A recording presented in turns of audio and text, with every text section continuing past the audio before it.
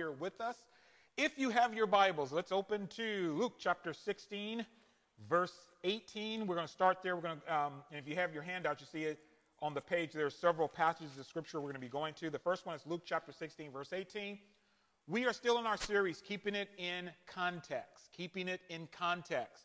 And we have started off this series talking about divorce and remarriage. I was just sharing Facebook with the people here how behind the scenes, people have been contacting me saying that this is really helpful to them. Thank you so much. That's why we are doing this series. It is to help people to operate in truth where different topics are concerned. Jesus said it is the truth that makes us free. And so when we operate in the truth of God's word, we experience freedom. But I've always said, if the truth will make you free, error will put you in bondage. And so if we misinterpret God's word, we can end up in bondage. And where this topic of divorce and remarriage is concerned, as I have been studying it, looking what other people say, looking at the comment section of different YouTube videos of different pastors and teachers and theologians and scholars teaching on this, and I've looked at a lot of them. I'm amazed at what I'm seeing and hearing, and I recognize that, man, there's a lot of misinformation out there. There's a lot of things that are being said that's not accurate. And what really gets my heart is to see people who are listening to this and who feel like, okay, so then I'm being punished for something I didn't do. And I'll explain that in just a moment. Let's look at, we're going to be talking today about Jesus' teaching. We're going to start talking about Jesus' teaching on divorce. We've done 2 messages thus far, and we began looking at, first of all, the passage of Scripture that says in Malachi, where it says, I hate divorce. And we call that, does God hate divorce? ? And we looked at that passage in its original Hebraic context, looked at it in its ancient Near Eastern context, looked at the Hebrew language, and find out that that passage of Scripture in English really is not translated correctly, and it's not really saying what we have made it to say. We then started looking at, is there only one ground for divorce? That was our last session. Does the Bible only teach one ground for divorce, which is adultery? And we said, actually, when you look at the biblical text actually teaches 4 grounds for divorce, which we're going to be looking at in a little bit. And we've been looking at that, looking at what we normally as Christians call the Old Testament, what we refer to here as the Torah, the Hebrew Scriptures, or the Tanakh. We're looking at what does the Bible actually say in its whole context. We're going to start looking at the words of Jesus. And what does Jesus say? So in Luke chapter 16, verse 18, it says this, whoever divorces his wife and marries another commits adultery. Whoever marries her who is divorced from her husband commits adultery. This is one of the passages that has created problems for people. Let's look at another. Look at Mark chapter 10. Mark chapter 10 and verse 2. Mark chapter 10, verse 2. It says in Mark 10, verse 2, the Pharisees came and asked him being Jesus, is it lawful for a man to divorce his wife, testing him? He answered and said to them, what did Moses command you? They said, Moses permitted a man to write a certificate of divorce and to dismiss her. And Jesus answered and said to them, because of the hardness of your heart, he wrote you this precept. But from the beginning of the creation, God made them male and female. For this reason, a man shall leave his father and mother and be joined to his wife, and the two shall become one flesh. So then, they are no longer two, but one flesh. Therefore, what God has joined together, let not man separate. In the house, his disciples also asked him again about this same matter. So he said to them, whoever divorces his wife and marries another commits adultery against her. If a woman divorces her husband and marries another, she commits adultery. Again, another passage that is difficult. These passages are sometimes in certain books put under the heading, the difficult sayings of Jesus. And it can be very difficult for people because basically, if you look at this, you go like, man, so if I get divorced and I get remarried again, Jesus says I've committed adultery. And adultery is a sin. Therefore, he's saying, number one, well, I shouldn't get divorced. Or number 2, if I get divorced, I should not get married again. Let's look at another passage, Matthew chapter 5. Let's go from Mark to Matthew. Matthew chapter 5. And we're going to look at verse 31. Matthew 5, verse 31. Jesus here is saying in his famous Sermon on the Mount, furthermore, it has been said, whoever divorces his wife, let him give her a certificate of divorce. But I say to you that whoever divorces his wife for any reason except sexual immorality causes her to commit adultery. And whoever marries a woman who is divorced commits adultery. This even gets more difficult because Jesus says here, at least in our English translation, whoever divorces his wife for any reason except sexual immorality causes her to commit adultery. And whoever marries a woman who is divorced commits adultery. Again, these are passages that have been very difficult. One more, and this is the one we're going to stop on, and one we're going to start with and look at and dissect today. Matthew chapter 19. Matthew chapter 19. And we're going to look at verse 3. Now, this verse here corresponds to Mark chapter 10. Same situation, where the Pharisees came to Jesus, testing him and saying to him, is it lawful for a man to divorce his wife for just, this is the New King James, for just any reason? He answered and said to them, have you not read that he who made them at the beginning made them male and female? And he said, for this reason a man shall leave his father and mother and be joined to his wife, and the two shall become one flesh. So then they are no longer two, but one flesh. Therefore what God has joined together, let not man separate. Then they said to him, why then did Moses command to give her a certificate of divorce and to put her away? He said to them, Moses, because of the hardness of your heart, permitted you to divorce your wives, but from the beginning it was not so. And I say to you, whoever divorces his wife, except for sexual immorality, and marries another, commits adultery. Whoever marries her who is divorced commits adultery. And I'll read verse 10. His disciples said to him, if such is the case of a man with his wife, it is better not to marry. These passages and the controversy over the issue of divorce and remarriage among Christians has to do with Jesus' words here that we just read. Primarily, this is where the controversy starts. Based on these passages that we've just read, it is taught, number one, that Jesus taught against divorce. That's one of the things that scholars and some pastors and teachers get out of this. Jesus taught against divorce. There are those who say, thus, he overthrew or replaced the law of Moses with his own teachings. Because the law of Moses, the Torah, as we studied last week, did teach you could get divorced. And it also taught you could get remarried. There are those who look at what Jesus said and go, no, Jesus overturned that. He replaced it with his teaching. So there are those who say, because Jesus makes the statement, therefore what God has put together, let no man has put asunder, you can't get divorced at all. There are those who teach you can't get divorced at all for any reason, not even adultery.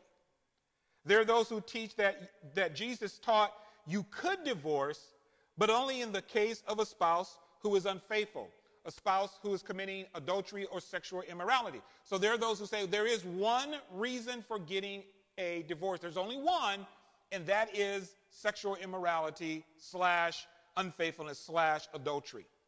But there are those who taught you, even if for that reason, if your spouse commits adultery, you are free to get a divorce. However, you cannot remarry as long as your spouse is alive. We're going to be coming to some passages that deal with this in further lessons. We're not going to cover everything because there's a lot to cover. And I looked at it and said, there's no way I'm going to cover this in one session, all that Jesus' teachings on this. Because then we got to go into Paul, and we are going to go into Paul, his teaching on this. But there are those who teach that. If you divorce your spouse because your spouse has been unfaithful to you and you want to remarry, you can't. You got to wait until your spouse dies. If they die, you're free to remarry. If you remarry, there are those who teach, if you remarry while your spouse is alive, you have committed adultery. If you remarry while your spouse is alive, you've committed adultery. So the teaching is you are to remain unmarried as long as they are alive, and if possible, you to seek reconciliation with your spouse. So if your spouse has been unfaithful and you divorce your spouse, or your spouse has been unfaithful and your spouse divorces you, you're to remain unmarried as long as they are alive. If they die, you can marry. If they haven't died, you got to wait until they die. If they don't die, you should seek reconciliation. But you got to remain unmarried. And if they don't want to reconcile, what if they don't want to reconcile? There are people who face that. They don't want to reconcile. What's the teaching? You still must remain unmarried for the sake of Christ. Now, I've seen people ask this question, but wait a minute. What if I was divorced against my will? I didn't want the divorce. My spouse divorced me. I fought for the marriage. My spouse left. Then what? It is taught by some, you still must remain unmarried for the sake of Christ, even if you are divorced against your will. Because again, if you remarry while your spouse is alive, it is taught you have committed adultery. Now, those who teach that, they're not trying to be mean. They're not, from what I've seen and read, I don't think they're trying to be mean. They're not trying to be insensitive, though at times I think there is some insensitivity going on. But they're trying to be faithful to the words of Jesus, the teachings of Jesus, as they understand them. Just like people seek to be faithful to the words of Scripture that deal with women teaching in churches, there's the question of, can a woman teach? Can a woman be in a position of authority? Yes, we're going to cover that. We're going to cover that passage that says, I suffer not a woman to teach nor to use up authority over a man. We're going to teach on that, okay? And so there are those who, where that is concerned, believe no woman can have a position of authority within the church, or no woman can teach another man. And what they're seeking to be is faithful to the biblical text as they understand it. Same way with the teachings of Jesus. People are seeking to be faithful to his teachings as they understand it. I can't fault people for that. However, like I said before, the truth will make you free, but error will put you in bondage. So we want to know as much as possible, what is Jesus saying here? Because as a result of this teaching and the way I've just laid it out, as I've heard people teach on and looked at different pastors and scholars have said, as a result of this teaching, there are many people who have gotten divorced, and as a result, they have and they are living a single lifestyle. Because they simply believe, I can't get married again. Even though they may desire to get married, even though they may have a desire to be and have someone in their life, they say, I just can't do it because the Bible teaches you cannot get married if you've been divorced because it's against the will of God. And you have committed adultery if your spouse is still alive and you get married. So they believe that because they got a divorce, they can't get married, even if it was against their will, or even if it was because of abuse, or even if there was adultery committed by their spouse. In some segments of the church, there are people who say spousal abuse, not a cause for adultery. They'll say it's a cause for separation, but not a cause for adultery. Now, in the session that we covered on the 4 grounds of abuse, we saw that on the basis of the Torah, within ancient Judaism, first century Judaism, divorce on the basis of abuse was considered biblical. The Jewish people taught, they believe that. If you abuse your spouse, man or woman, that's a cause for divorce. And we looked at that. But there are people who remain single. Some people remain single, and they seek to be happy. They seek to be joyful because they're seeking to obey God. They're seeking to obey what they believe is the will of God. So they say, okay, well, if that's my lot in life. And I've seen people on YouTube, and I've read their comments, they say, you know what? If this is my lot in life, I'm going to submit to the God's will, and I'll just remain single for the rest of my life. And I pray that Christ will give me the grace and the sufficiency to do so. Now, that's commendable. But then there are those that I've read who are single, lonely, and miserable. And they feel like, why am I being punished for what I didn't do? I didn't want the divorce. My spouse initiated the divorce. I was faithful. My spouse cheated. I was faithful. My spouse was the one addicted to drugs and spending all of our money and running out on me. Why do I have to suffer for what? And people have said, this seems so unfair. Where the insensitivity comes in for me when I've heard people say things like, well, but that's the will of God. And you got to take it up with Jesus. And I'm going like, or maybe we need to re-examine our interpretation of the text. Now, understand me very clearly. for those of you who are here who know me, you know I'm committed to the biblical text. You know I'm committed to what does the text say? It's not first and foremost, well, how do I feel about it? No, what does the text say? Which will inform me how I should feel about it. But what does the text say? However, that doesn't mean we should be insensitive to people. There's a passage of scripture in the Bible where it talks about where Jesus, there was a man, I think he had a withered hand or something, and the Bible says that Jesus was with all these people, and there were some Pharisees there and religious leaders. And Jesus asked the question, is it lawful to do good on the Sabbath, to heal or not? And it says that they were all watching him, wanting to see what is he going to do. Is he going to heal? Which, according to their theology, it will violate the Sabbath. And it says Jesus looked around. Nobody would answer, and the Bible says Jesus looked upon them with anger. Because they were insensitive to the plight of that man and were only concerned with, are you doing it on the wrong day? Jesus wasn't against the Sabbath. Jesus never violated the Sabbath. But wrong interpretation. Remember the woman who was bowed over with a spirit of infirmity? Jesus again said, which of you having an ox, if he falls into the ditch on the Sabbath, won't you pull him out? Should not this woman who's a daughter of Abraham, who's been in this condition all this long, should she not be released? And so Jesus heals her, and later on we read that people rejoice, but there was one religious leader in the group who got upset. The Bible says he was indignant, he was mad. The power of God is being manifested right before him, and he's angry. And he says, 6 days should a man heal. On the Sabbath, you don't heal. Come on the other 6 days and heal. He completely doesn't see because of how he's interpreting the text. And as I said last week, one of the things I think we have to keep in mind, not that we bend the Bible to make it fit our needs and our desires, but we have to remember something. Like Jesus said about the Sabbath was made for man, not man for the Sabbath. God gave his word to promote life, not death.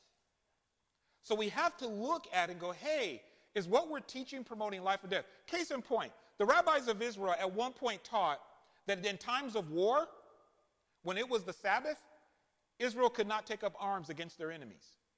It was a day of rest. You're to do no work. Guess what happened? The enemy would come in and kill them. So the rabbis got together and said, we need to rethink our interpretation of this because we're getting slaughtered. And so what was the interpretation? That the Torah was given for life. God said you should do these things to live. So the rabbi says, God says we're to live by these, not die by them. And so they changed it. Next time the enemy came, Israel was ready.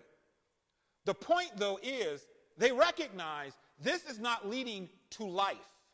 This is leading to death. And we need to reevaluate how we are interpreting the text. And so when it comes to people's lives, I speak from a standpoint of someone who seeks to be scholarly in their study of Scripture, but also with a pastor's heart. There's a pastoral concern that I have. So the two are wedded together to say, hey, if people emotionally are dying because of what we're teaching, maybe we need to reevaluate this. So that's where this is coming from. So, what is Jesus dealing with in this passage? Now, many people will say, well, look, Mike, this Jesus is really plain and it's simple. It's simple, what Jesus is saying. Just read it, take it for what it is. But I ask the question, is it really that simple? Is it? Are we considering the historical and the cultural and the linguistic context of what Jesus is saying? Jesus is not a 21st century Protestant evangelical speaking in English from Chino, California. Jesus is a first century Jew communicating in Semitic language, communicating as a rabbi to other rabbis. And are we catching the nuances of what he's saying? What I want to suggest to you, from what I've studied thus far, for the most part, we have missed, I'm talking about the church and its teachings on this, we have missed what Jesus said. And that, as a result, has put people in bondage. And it's not because people are malicious. It's because we were ignorant, meaning we didn't know. So what is the historical and cultural context? We need to talk about, remember, we keep it in context, deals with the historical, the cultural, the linguistic context, as well as the literary context of topics that we are dealing with. First of all, Matthew's version of this teaching gives us a great view and insight into Jesus' words. As we said before in our last session, in our last lesson, the Torah gives 4 grounds for divorce, based on Exodus chapter 21, verses 10 and 11, and Deuteronomy chapter 24, verse 1. The 4 grounds for divorce within Judaism that was accepted by all Jews within the first century. No rabbi, no Jewish person had a problem with these 4 reasons. Number 1 was sexual immorality or unfaithfulness committed by your spouse.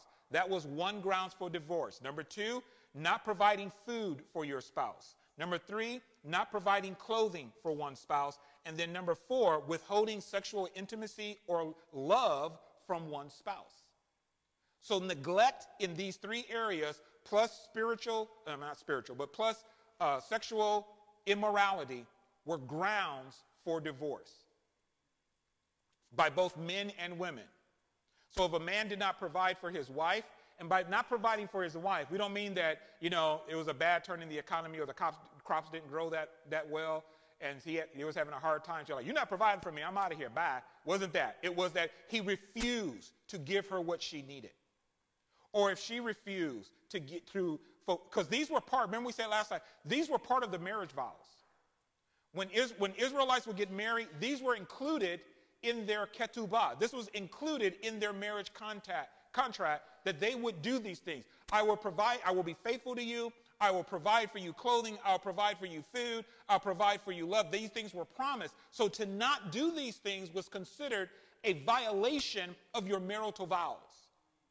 And if you continue to do it and you wouldn't repent, it was a basis for divorce. It was grounds for divorce if the spouse kept engaging in these wrong behaviors and refused to turn and repent. This was accepted by every Jew in the first century.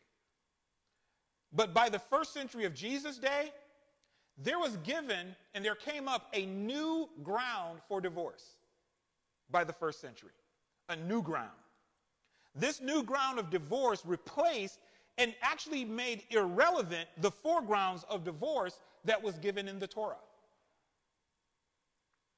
This new ground of divorce was known as the any cause divorce. The any cause, C-A-U-S-E, or the any reason divorce. And this ground for divorce was actually based upon one of the passages we've looked at, Deuteronomy chapter 24 and verse 1. It's here on your handout where you can read it. It says, when a man takes a wife and marries her, and it happens that she finds no favor in his eyes because he has found some uncleanness in her, and he writes her a certificate of divorce, puts it in her hand, and sends her out of his house. Notice there I've highlighted or put in bold the words some uncleanness. In the first century, now this is a historical context. In the first century, there was a debate between 2 Jewish or rabbinic schools of thought. The school of Shammai and the school of Hillel. Hillel was a famous rabbi. Shammai was a famous rabbi. You see them over and over again talked about in rabbinical literature. They had their own schools, sometimes referred to as the house of Shammai, the house of Hillel. But it's talking about their followers, their rabbinic schools. There was a debate between them. The debate was how to interpret the words in Deuteronomy chapter 24, verse 1, where it says, some uncleanness. How are these words to be interpreted? Remember, this is the first century. This is the time of Jesus. In some versions of our English Bibles, the word some uncleanness can actually be translated as something indecent or some indecency. The New Revised Standard actually translates it as because he finds something objectionable about her. So there was a debate among these 2 schools. How do we best translate and interpret these words? Because that's going to determine how we apply. Keep in mind that in Judaism, the interpretation of the text is for the application of the text.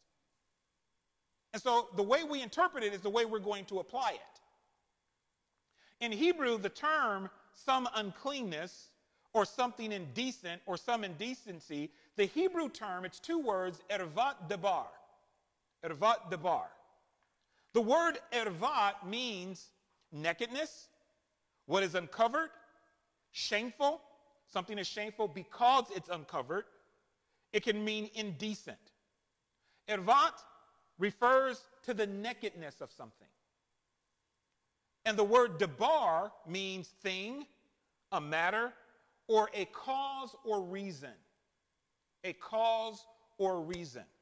So literally, ervat debar, it actually should be an A, not an E. Well, sometimes it's an E. But ervat debar can be translated as the nakedness of a thing, according to Joe Sprinkle and his biblical law and its relevance.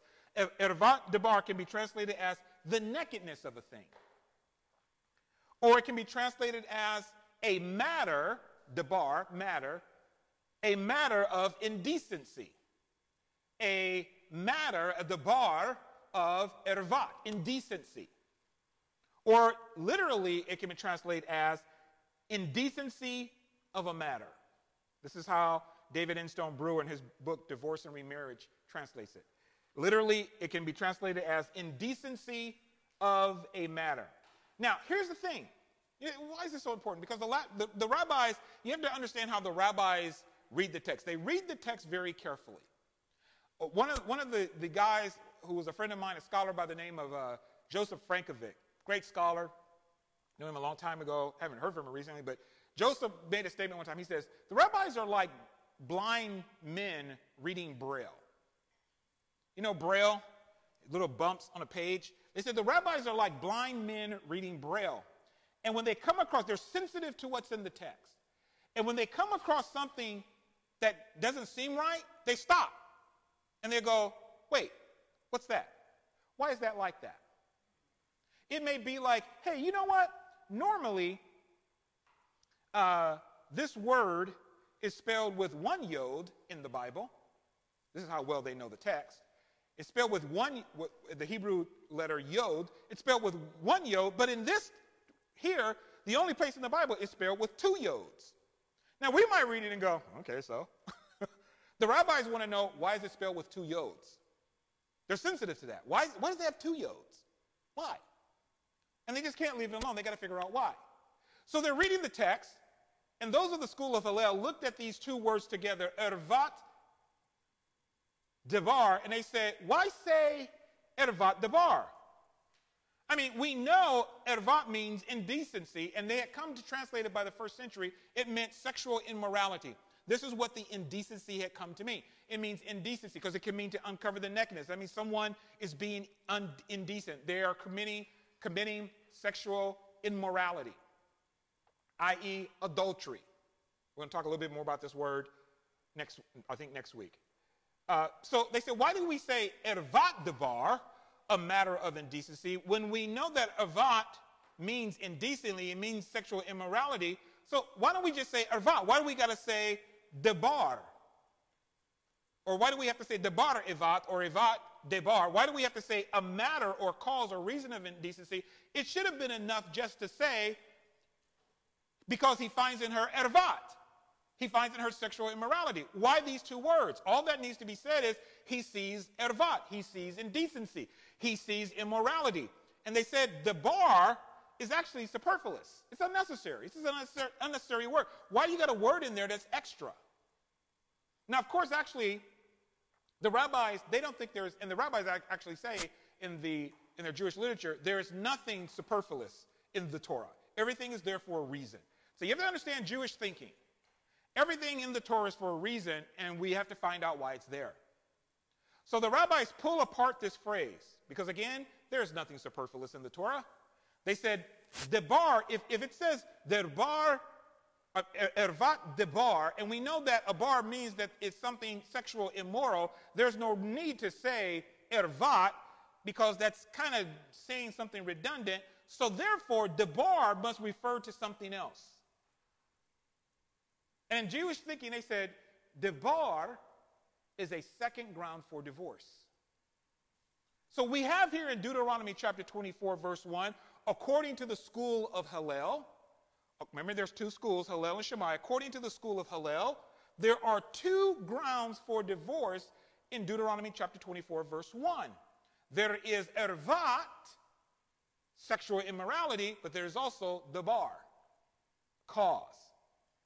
Remember, dabar means reason or cause. So the Hillelites concluded the Torah is teaching two grounds for divorce. You can get divorced because of sexual indecency or adultery. Everybody agreed with that. And the school of Hillel taught you can also get divorced for any reason, any cause, because dabar can mean reason or cause. In other words, the rabbis from the school of Hillel would teach, the teachers would teach, the sages would teach, the husband can divorce his wife because she has lost favor in his eyes, either because of sexual immorality or for any reason. If she has lost favor in his eyes for any reason, he can get rid of her. He can get a divorce. Matter of fact, the school of Hillel once taught a man may divorce his wife even if she ruined a dish of food that she prepared for him. If she burns the toast, she's out of here. You burn my toast, I'm getting me another wife. This is what the school of Hillel basically taught. Now, just to say real quick, as you said, well, he burns the toast. By the 1st century, a woman could divorce for ervat, dabar. She could divorce for dabar, any cause. Rabbi Akiva, who was an early 2nd century rabbi right after the time of Jesus, he carried on this teaching and he taught, now ladies, y'all are not going to like Rabbi Akiva. Now, Rabbi Akiva says some good stuff. He also says some stuff like Akiva, no. He said, even if he finds someone more pretty than she is, he can divorce her. He's going along and he goes, you're not as skinny as you used to be when we got, you don't look as good. You don't, I'm just telling you. And he could, according to Rabbi Akiva, on the basis of the school of Hillel's interpretation of ervat dabar, any cause, you could divorce your wife even if you found someone prettier. Any reason. I just don't want to be with you no more. I don't like you or your mama. I'm getting out of here. Matter of fact, by the 1st century, this was accepted. By Jesus' day, this was accepted. This became the common ground for divorce. You didn't need the 4 other reasons anymore. You've got any cause. Or today we call it no-fault divorce. There's no fault. You want a divorce? It's done. No fault. They had it in the 1st century. In Judaism, it was an any-cause divorce. Now, the school of Shammai opposed this interpretation. They went, no. They taught that a matter of indecency in ervat dabar applies only to adultery or sexual immorality. They accepted all of the other 3. You know, if a spouse neglects food, clothing, love, and adultery, those 4, they said these are the reasons for divorce. But this any cause, the school of Shammai said, no, we don't accept this. So they did not accept that you could get divorced for any cause. They did not accept if you find someone who's prettier than your current spouse or more handsome or better looking or got more money that you can divorce. They did not accept this. They were against it. They only accepted the 4 grounds for divorce. In Jesus' day, the any cause interpretation was the common, most popular reason, and it was the most used ground for divorce, according to David Instrone-Brewer, Brad Young, David Biven, who are scholars. This was the most common and most popular reason for divorcing. And matter of fact, by the 2nd century, after the time of Jesus, by the 2nd century, the school of Hillel, their opinion won the day. And people were following the rulings of the school of Hillel. So in the 2nd century, this was it. This is how you could divorce for any reason. That it ruled the day. So that's the historical background. So what was Jesus? See, this is important to understand when the Pharisees are coming to Jesus. What are they doing? And we've got to keep in mind, these are Pharisees. These are teachers of the law. They would be called rabbis. Now, rabbi was not a formal term like it is today, but it was a title of respect. So when they called Jesus rabbi, they were respecting him as a teacher of the Torah. For them to come and say and ask him about this, that meant that they respected him. They respected his skill, his expertise in the Torah. They knew Jesus had it going on. So what's going on when they come to him? What is Jesus dealing with? Go back to Matthew chapter 19 again. Look at verse 3. Then the Pharisees also came to him, testing him, and said to him, now notice this, is it lawful for a man to divorce his wife for just any reason? What are they asking him about? They are not asking Jesus, is it lawful to divorce? That's not what they're asking him. Because everybody knew, according to the Torah, it is lawful to divorce. What they're asking him is this teaching, ervat devar, matter of indecency. We have a school, Hillel, that says it can be done for any reason. What do they ask him? Is it lawful for a man to divorce his wife for just any reason? Jesus, we want to know what you're teaching on this. You're a rabbi. We respect you. We know what Hillel says. We know what Shammai says. What do you say? They're asking him, if we were to put it in today's language, they're asking him, what's your ruling on this passage? What is your halakha, your legal ruling? Well, how do you interpret this passage, Jesus? They're not asking him, is it lawful to divorce? They're not even asking him, is it okay to be remarried? That's not the question. The question is it lawful to divorce your wife for any reason? In other words, Jesus, we want to ask you about the any cause divorce. Is this according to the Torah or not? Let me ask you a question. How many of you have ever heard this? About the any cause divorce? And this is what I'm saying. We have missed this. We have not paid attention to the text. We're thinking, oh, they're asking Jesus, is it okay to divorce? That's not what they're asking him. Is it okay to be remarried? That's not what they're asking him. They're asking him one question. We want to know, what do you say about any cause divorce? What do you teach? We know what Hillel teaches. We know what Shammai teach. What do you teach? They were asking about his opinion of Deuteronomy chapter 24, verse 1. Understand that with a first century Jewish context, this is normal. To go to a rabbi and say, what do you teach on this? What's your opinion? This is a normal thing to do. This is why I say we've got to keep it in context.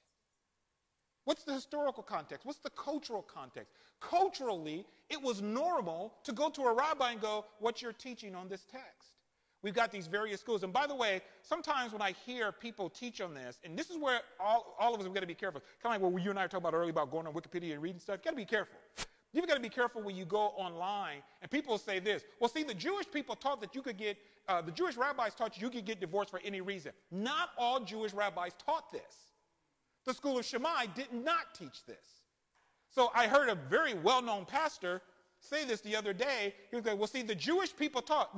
I thought that's wrong. Not all. That's misleading. That's not keeping it in its context. Not all. There was no one unified Jewish thinking about anything in the first century. Some people will say, the Jewish people did not believe that you could heal on the Sabbath. No, there were certain Jewish people who believed you couldn't heal on the Sabbath. Not everybody. Even to this day, depending on what it is, the rabbis will tell you, well, if you want to know about how this custom should be handled or how you need to go talk to the rabbi in your area because his ruling might be different from my ruling on certain issues. In the first century, Judaism was not what we could call monolithic. It was not like they got all these set of beliefs all set down in stone, and this is what everybody believed. That's not the way it was. As a matter of fact, scholars today have even said maybe we shouldn't talk about first century Judaism. Maybe we should talk about first century Judaisms. Because there's a lot of different beliefs. There was a lot of different ideas that were floating around. So the idea that Jews or rabbis of the first century taught this is not 100% true. Even I have to be careful of that sometimes. Go, well, this is what the Jewish people believe. Well, certain Jewish people believe that. There are certain things that they all held to, like the Torah is the will of God. Okay, everybody held to that. Israel was God's people. Everybody held to that. Yeah, there are certain things that they all held to. But then there are certain things in terms of interpretation of the text that there was various interpretations about it, how you should look at a text. So, they're asking Jesus about his teaching concerning this debate. They're asking him to enter into the debate and to give his teaching on it. They're saying, Jesus, does ervat debar refer only to adultery? Or does it also teach, as Hillel says, that you can divorce for any reason or any cause? So what Jesus was doing here in Matthew chapter 19, what he's doing in Mark chapter 10, what he is doing in Luke chapter 16, and Matthew chapter 5, he is referring to and he is refuting one particular Jewish teaching by one school that was popular at the time, that you could divorce your spouse for any reason. He's refuting that. Jesus is answering, and he's basically saying, if you divorce, except for sexual immorality, you are committing adultery. What's the background to this? He is saying, in other words, no, Deuteronomy 24:1 and ervat debar does not teach that you can divorce for any cause or for any reason. This is a misinterpretation of the Torah. This is a destroying of the Torah. This is what Jesus is saying. If you're teaching people that they can get divorced for any reason, guy walks down the street, he sees a woman who's prettier than his wife, or a wife sees a guy and she says, he looks like he's doing better financially than my husband, I'm out of here. Jesus said, if you endorse that, that is a misinterpretation of the text. This is where Jesus says things like, you, through your commandment, are making the word of God of none effect. Through your interpretation, you are depriving the word of God, the Torah, the will of my Father, of its authority. He is teaching against a way of thinking about the text that people had embraced. So he is saying, no, you cannot divorce for any reason. He is not saying you cannot divorce. Nor is he saying, and we're going to get into this more because it's going to take some time to unpack it, he is not saying you cannot remarry.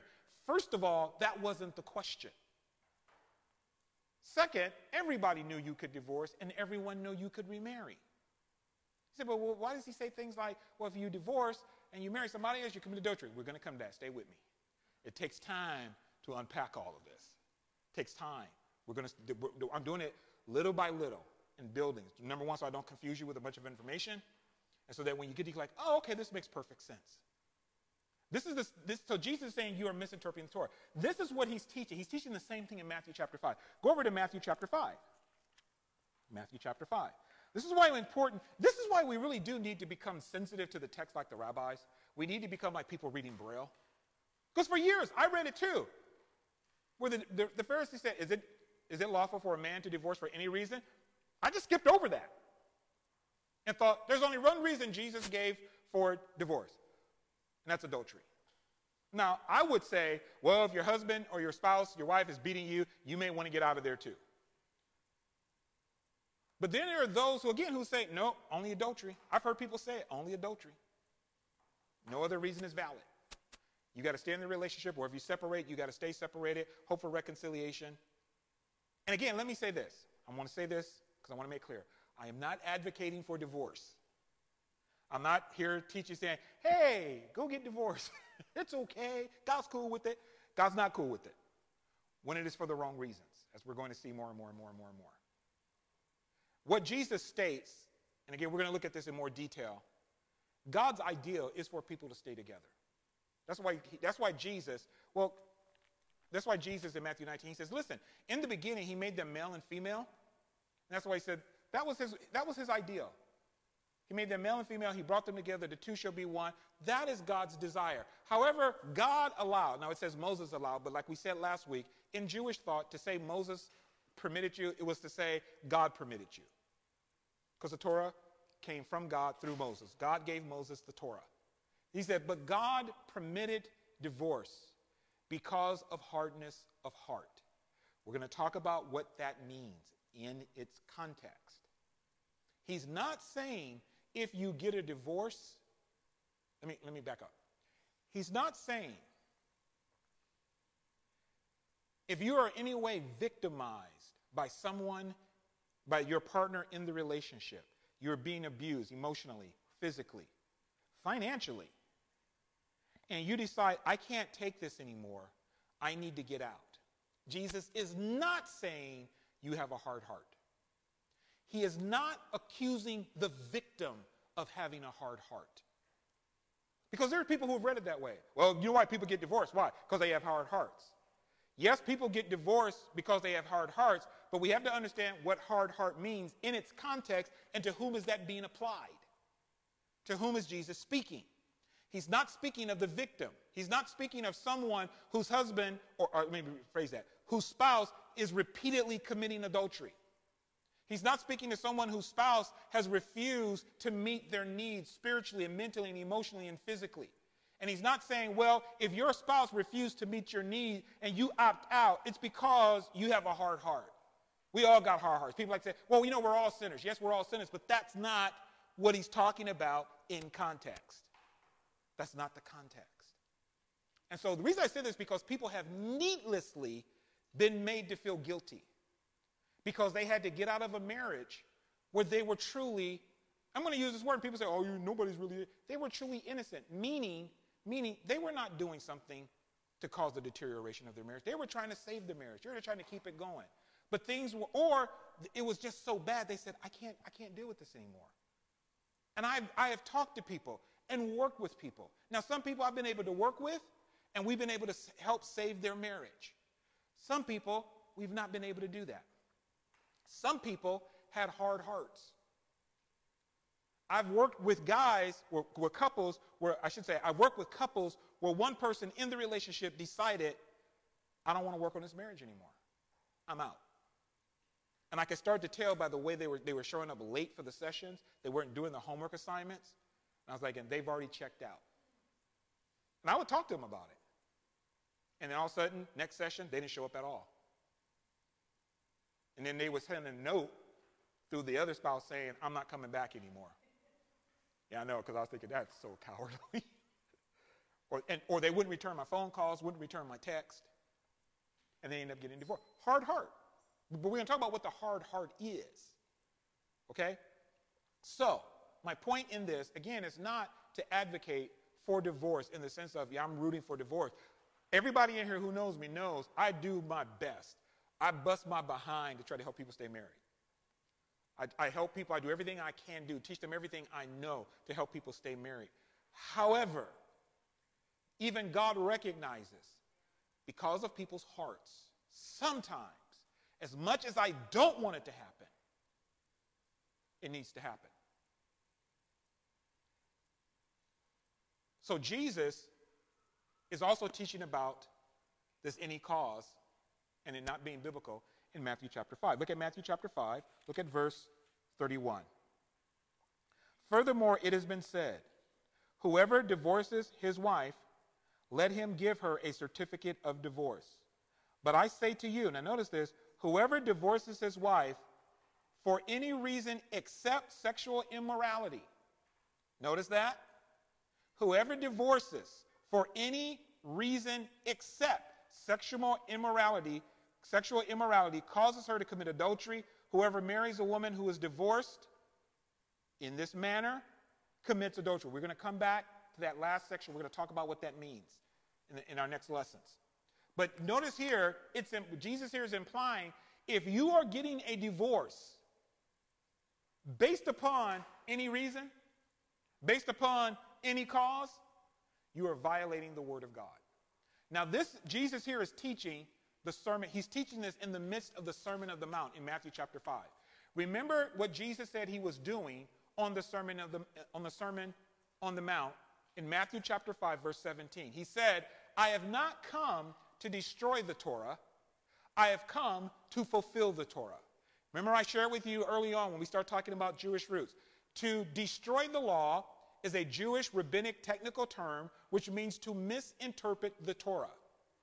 And to misinterpret it in such a way that you cause other people to disobey it. To fulfill the Torah is to rightly interpret the Word of God, to bring out its full meaning in order to and to cause people to obey it, to more fully obey it, to more fully obey and fulfill God's will. That's what it means to I've come to fulfill. These are rabbinic terms. These were well-known terms. So Jesus is teaching on the Torah. He is bringing out the real, full, I should say the real. He's bringing out the full, complete intention of what God is communicating in the text. So he says, listen. And we're going to have to go into some more detail, but he says, listen, you've heard that it was said, you should not kill. But I say unto you, and it should be more accurately, and I say unto you, which is a rabbinic formulation. You've heard that it was said, don't kill. And I say unto you, now I'm going to give you my interpretation, which is going to bring out more fully the text so you can more fully obey, thou shalt not kill. If you're angry with your brother without cause, you've murdered already in your heart. So what's his point? Deal with the heart, and you will never fulfill, or you won't violate, thou shalt not murder. But you've got to deal with what's in the heart first. It's not just about the outward commandment, it's about what's in your heart. You've heard that it was said, thou shalt not commit adultery. Let me tell you what my father was really getting at. If you look at a person and you lust after them and you desire them in your heart, you've already committed adultery with them. So what's Jesus saying? Deal with what's in your heart. You will never get to adultery. Deal with what's in the heart. So you've heard it said, listen, go back. Furthermore, it has been said, whoever divorces his wife, let him give her a certificate. But I say to you, you've heard that it was said, and the implication here is, based off what he said, you've heard that it was said, you can divorce your wife for any reason. But I'm telling you, if you divorce your wife for any reason other than the one that God has given, you're in sin. He is bringing out the full meaning and correct interpretation of the text. He says people have been destroyed. And if you look, Jesus, what he most gets upset with some of the Pharisees, not all of them, some of them, what he gets upset with is a misinterpretation of the text. He tells them, you are making the word of God of none effect through your traditions. You're teaching things that is depriving the word of God of its power and its authority over people's lives. And if people are not living by God's will, which he gave for life, that means they're moving in the direction of death. And you are responsible for it. So Jesus said, I've come that you might have life. How do you have life? People say, well, it's through Jesus. Yeah, what did Jesus say? The flesh profits nothing. It is the Spirit that gives life. The words I speak to you, the teachings I give you, they are spirit and life. He's not saying anything different than his heavenly Father. I've set before you, God says, through Moses, life and death, blessing and cursing. Therefore, choose life. How? Deuteronomy chapter 30, verse 15. I've given you all these commandments. By choosing the commandments, you choose life. You choose my words, you choose life. Jesus said, I've come that you might have life. He also said, I've come not to destroy the Torah, but to fulfill the Torah. Why? Because if I am correctly interpreting the Torah, I'm leading you into the path of the life, which is God's original intent, that you live, that you flourish, that you are blessed. But you've got to do it God's way. And trying to do it another way won't get you there. It will lead you into the path of death. There is a way that seems right to a man, but the end thereof are the ways of death. So Jesus is teaching people what the Torah is actually teaching. And he is saying the Torah does not teach that you can divorce your wife or your spouse, your husband, for any reason. I don't like the way he looks at me. His breath stink in the morning. I don't like, he gained weight, she gained weight. Not valid reasons for divorce. Not valid reasons. Go over to Mark chapter 10. Does this make sense? Okay, let's close here. Mark chapter 10.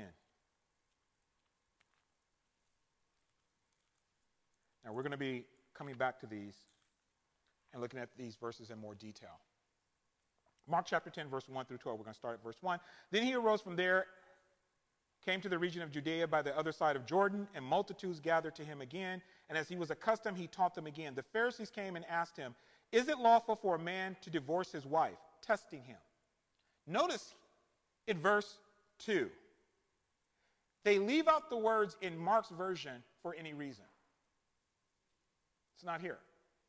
It's also not in Luke's version. But this is the same story that we read in Matthew. And he answered and said to them, "What did Moses command you?"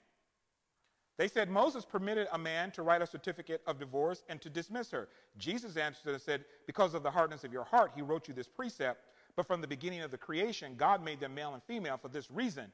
A man shall leave his father and mother and shall be joined to his wife, and the two shall be one flesh." He's letting us know God's ideal. So then they are no longer two, but one. Therefore, what God has joined together, let not man separate. So let me say this. There are those who teach, see, Jesus said there is no reason for divorce. But context. What's the context of this?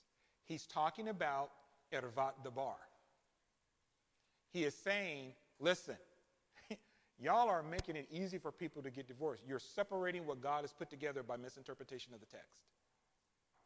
Because in the text, God does permit a divorce for hardness of heart, but not for any reason. Any reason basically is for the lust of the flesh. He said, there is no divorce allowed for that. So quit making allowances for it, is what Jesus is saying. Don't make any allowance for the lust of the flesh. Verse 10, in the house his disciples also asked him again about the same matter. So he said to them, whoever divorces his wife and marries another commits adultery against her. And if a woman divorces her husband and marries another, she commits adultery. Again, we're going to cover this. This is what I want you to see.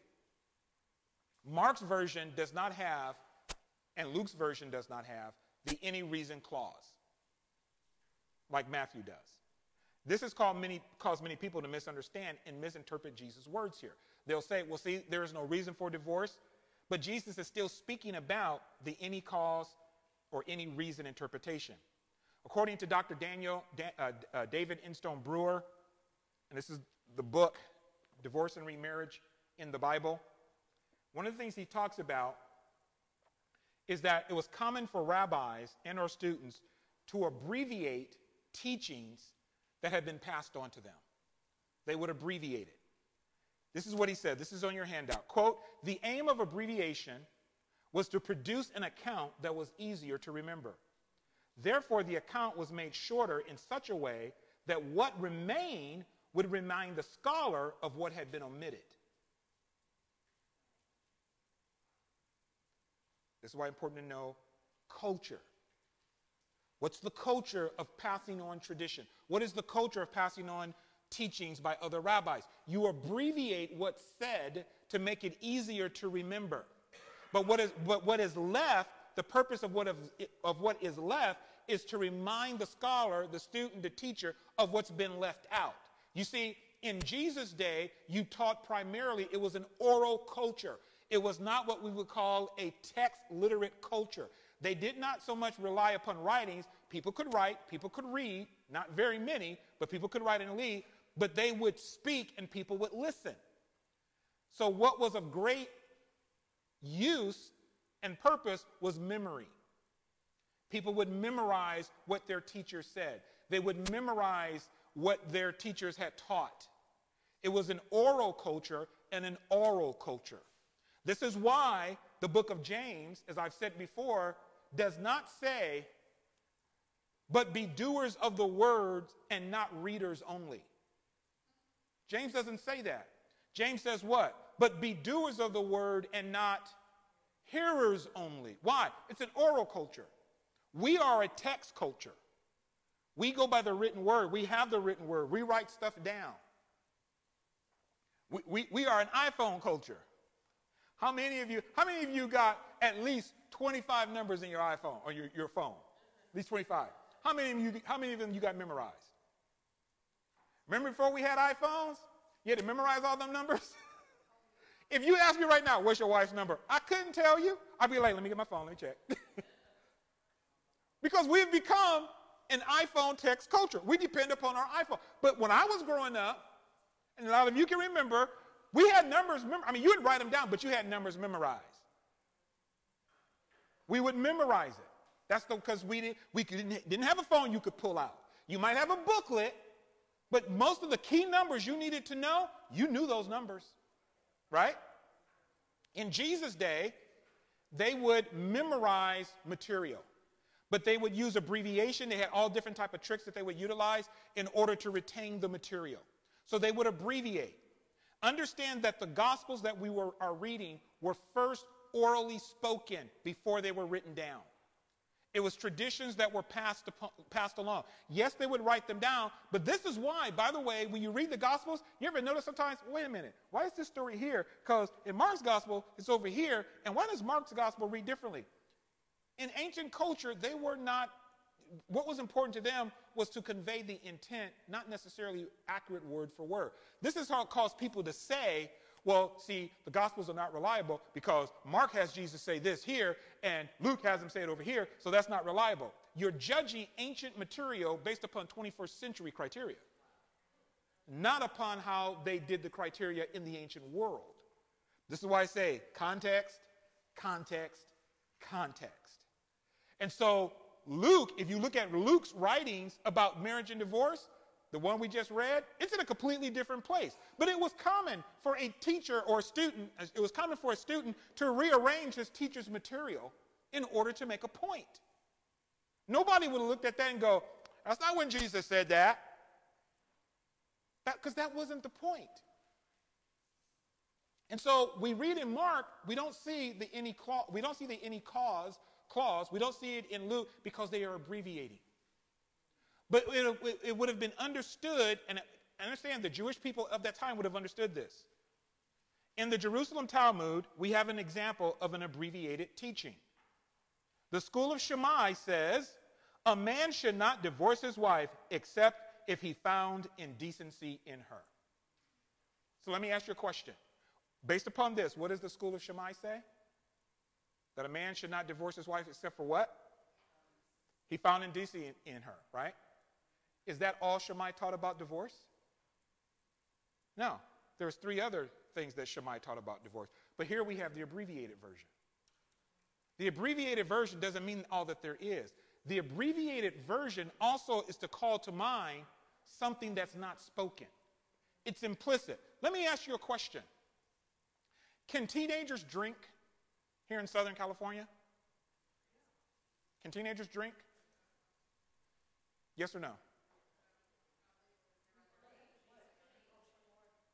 Huh? Now, I said, can teenagers, some of you are like, and Claudia actually asked a good question. Drink what? But it was also correct. Cheryl said he's talking about alcohol. All I said was, can a teenager drink? So when I said teenagers drink, Cheryl, what did your mind supply? Alcohol. Therefore, the answer would be no. I could come back and say, well, they could drink water. Right? But it's implied because even though Cheryl knows they can't drink alcohol, she would accept, but they can drink water. In other words, I abbreviated. And in abbreviating, you fill in the rest. It's dangerous if you're untrained. It's dangerous if you don't understand first century Jewish ways of teaching. So this is, and actually Claudia makes a good point. She said, that's dangerous. This is what we've done with the text. We didn't have the right information to fill in. So we started filling it in with our stuff. And that's dangerous, yes. We start bringing to bear 20th century, 14th century, 4th century, 3rd century.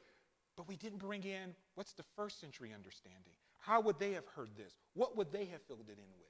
So when Jesus says, listen, if you divorce your wife except for cause of adultery, everybody understood that's an abbreviated saying. We understand you can divorce your wife for 4 reasons. But what he is saying is this any cause thing, that doesn't fly. Does Mark have to say this? No, because everybody understands the background. Can a teenager drive a car? Yes or no? You're starting to fill it in. Can a teenager drive a car? How old is a teenager?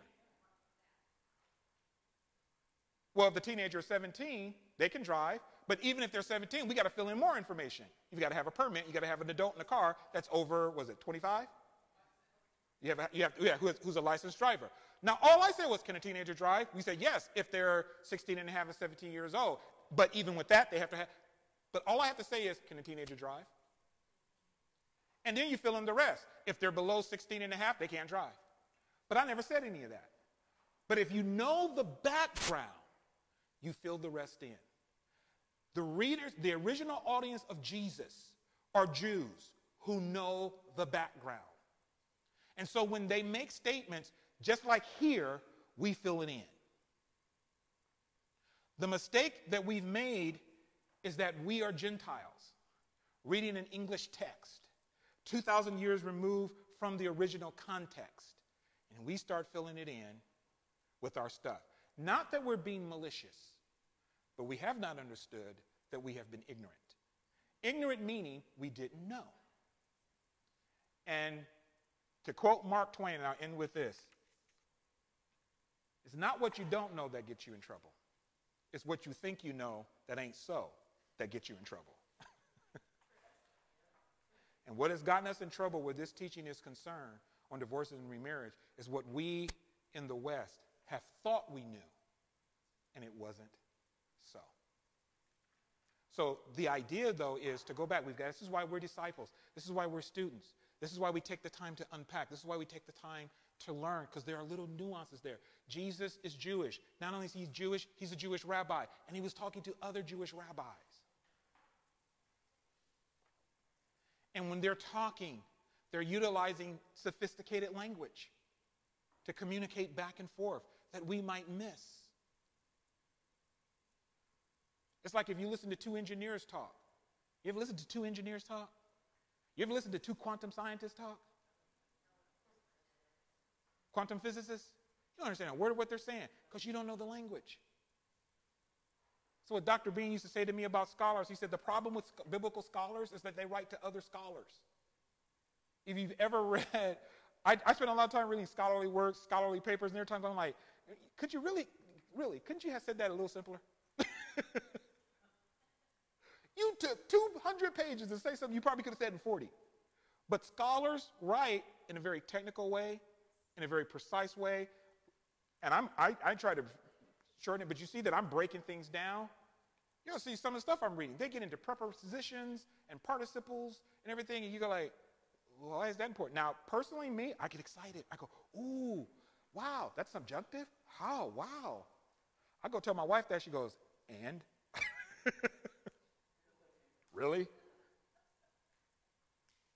Or she'll ask me a question about something. She'll ask me, she said, I need to ask you a question about the Bible. I go, okay. She goes, and I want the Twitter version, not Wikipedia.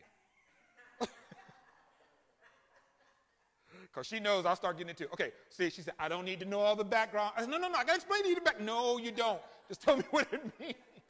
I don't need to know the Greek and the Hebrew, what the rabbi said, and what this first century Greco-Roman order. No, I don't need to know all that. Just give me the Twitter version. 142 characters and less, or less.